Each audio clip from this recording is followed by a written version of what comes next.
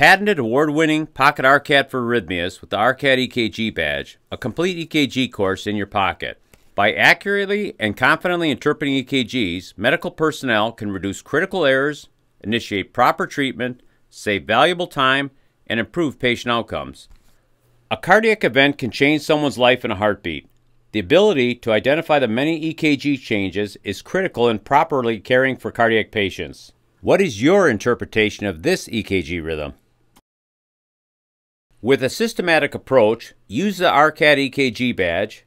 First, match the R-to-R intervals with the calibrated heart rate line to measure the heart rate. You have a heart rate that's consistently 55 beats per minute. Now, turn the EKG badge over and use the calibrated red boxes to measure the PR intervals. You have a PR interval that's consistently 0.16. Next, slide the EKG badge over and measure the QRS intervals. You have a QRS interval that's consistently 0.20. Then, turn the EKG badge over and slide the clear window with the red baseline on the EKG to look for ST deviation.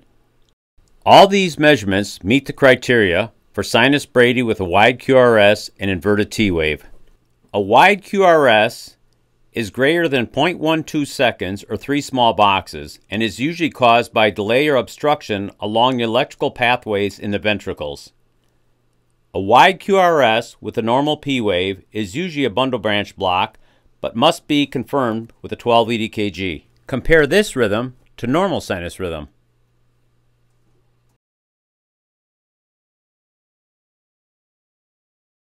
With the unique laminated surface and dry erase marker, you can mark and illustrate the 41 different EKG rhythm strips to educate both staff and patients, then wipe clean to be used over again.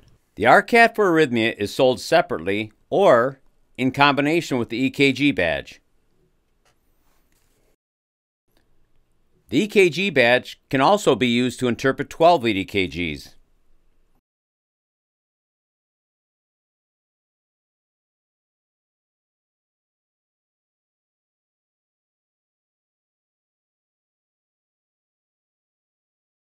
The EKG badge can hang horizontally or vertically behind your name badge or fit in any size pocket. All these features of the Pocket RCAT for arrhythmias and the EKG badge make this the ultimate reference and teaching tool for all medical personnel and students.